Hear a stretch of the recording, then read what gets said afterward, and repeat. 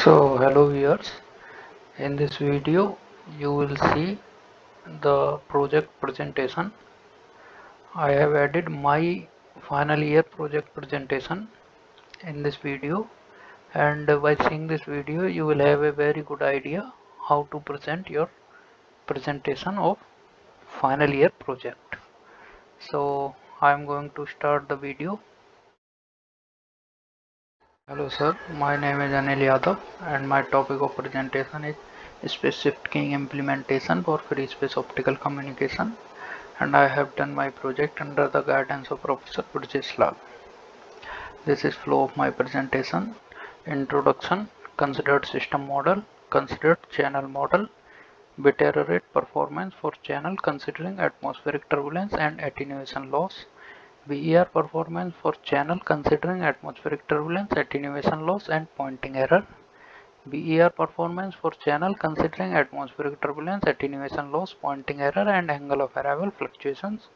Conclusion and future work references. So let's start with the introduction.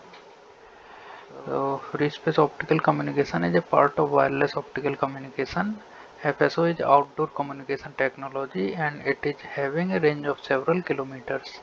FSO uses the light as the means of information transfer in the free space or an environment similar to free space, maybe air, vacuum or any other gaseous environment. SSK is a special case of spatial modulation. It is used to reduce computational complexity of spatial modulation. In SSK, no modulation is used, so there is less computational complexity, but spectral efficiency also decreases, but energy efficiency is increased. This is my considered system model. This figure shows an optical uplink setup where a ground station transmits optical signal toward aerial platform. So here in this figure we can see capital H is altitude of receiver, small h naught is altitude of transmitter, RA is aperture radius of the receiver, zeta is zenith angle of the aerial node, theta d is orientation deviation, z is minimum distance between transmitter and receiver, wz is beam width at a distance of z from transmitter. We assume that the aerial based receiver is hovering at a distance z from the ground transmitter and its location is known to transmitter.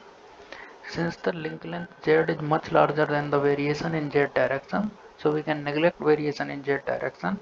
Also assume that the instantaneous position is Gaussian distributed with mean 0 and variance sigma d square, and orientation deviation is also Gaussian distributed with mean 0 and variance sigma naught square. This shows my considered channel model. Equation 1.1 is PDF of channel model, and in the considered channel model 4 parameters are incorporated, that are atmospheric turbulence, attenuation loss, pointing error and angle of arrival fluctuation. Equation 1.2 shows the outage probability. Alpha and beta are large scale and small scale eddies respectively.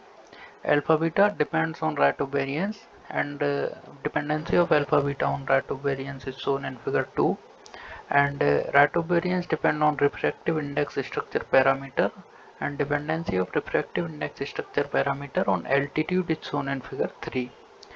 Figure 4 and 5 shows the channel distribution under both log normal and gamma gamma atmospheric turbulence for different values of Wz upon Ra. Wz is beam width and Ra is aperture radius. From these two figures we observe that the accuracy of derived analytical channel model depends on ratio of Wz and Ra. Log normal model is appropriate for weak turbulence condition.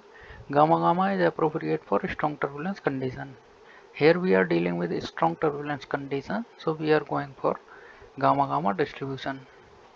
Figure 6 is plotted to understand about the impact of orientation deviation due to hovering fluctuation of receiver.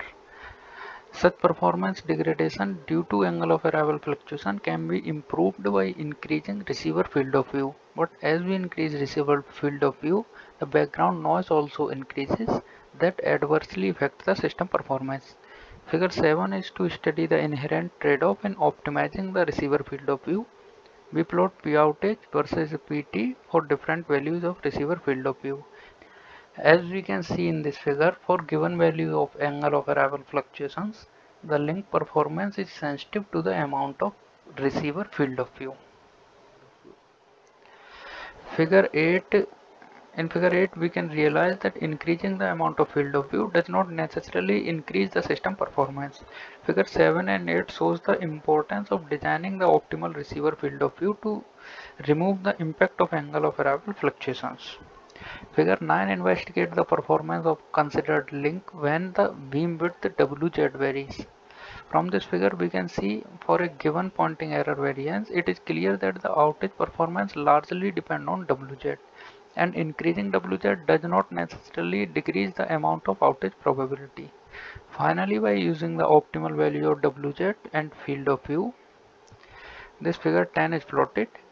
In this, the effect of increasing irradiance fluctuations and beam wander caused by increasing link length or equivalently increasing zeta is shown. Now, by studying all the figures, we can conclude that these results can be used for finding the optimal value of link parameters and designing ground to HAP FSO link without going for time-consuming simulations. Now we will calculate bit error rate for considered channel model for considering different parameters at a time. So first of all, we will consider atmospheric turbulence and attenuation loss. For this case, PDF of channel model is given by equation 3, and we will calculate bit error rate by using union bound, and in equation 4 union bound is shown, where PEP is pairwise error probability between the symbols BI and BJ. DH BI BJ is number of bits in error when BI is decoded as BJ or BJ is decoded as BI. Figure 11 shows the average bit error rate versus SNR for two transmitter one receiver case. Here we can realize for non-zero bit, system performance improves when we are moving toward uniform bit distribution. Figure 12 shows ABER versus SNR performance for 4 transmitter 1 receiver case. Here again we can realize system performance improves when we are moving toward uniform bit distribution. Now we will consider atmospheric turbulence, attenuation loss and pointing error together. In this case, PDF of channel coefficient is given in equation 6, and figure 13 shows for 2 transmitter 1 receiver case the ABER versus SNR performance. Here again we can realize the system performance improves when we are moving toward uniform weights and for non-zero weights. Figure 14 shows for 4 transmitter and 1 receiver case, and figure 15 shows for multiple transmitter and 1 receiver case. Here in figure 15 we can realize system performance degrades as we are going to improve number of transmitters. So there is a trade-off between spectral efficiency and bit error rate performance. Now we will consider atmospheric turbulence, attenuation loss, pointing error and angle of arrival fluctuations together. In this case, PDF of channel coefficient is given in equation 7, and figure 16 shows for 2 transmitter 1 receiver case ABER versus SNR performance, and here again we can realize for non-zero weight system performance improves when we are moving toward uniform weight distribution. Figure 17 shows ABER versus SNR performance for 4 transmitter and 1 receiver case. Figure 18 shows ABER versus SNR performance for multiple transmitter and 1 receiver case. Again in figure 18 we can realize system performance degrades as we are increasing number of transmitters. So there is a trade-off between spectral efficiency and bit error rate performance. So now conclusion. So in this study, I have evaluated the error performance of outdoor FSO SSK system with uniform and non-uniform transmitter weights for channel model with gamma-gamma fading distribution, considering atmospheric turbulence, attenuation loss, pointing error, and angle of arrival fluctuations. For this system, for more than 2 transmitter and 1 receiver case, the best performance is achieved with a uniform power distribution. Future scope includes that we can derive expression and analyze bit error rate performance for anti-cross NR system, means more than 1 receiver case, and for having 0 weights transmitters, and we can further enhance our study for different altitude and for other modulation schemes like generalized spatial modulation, etc. And these are some references which I have gone through.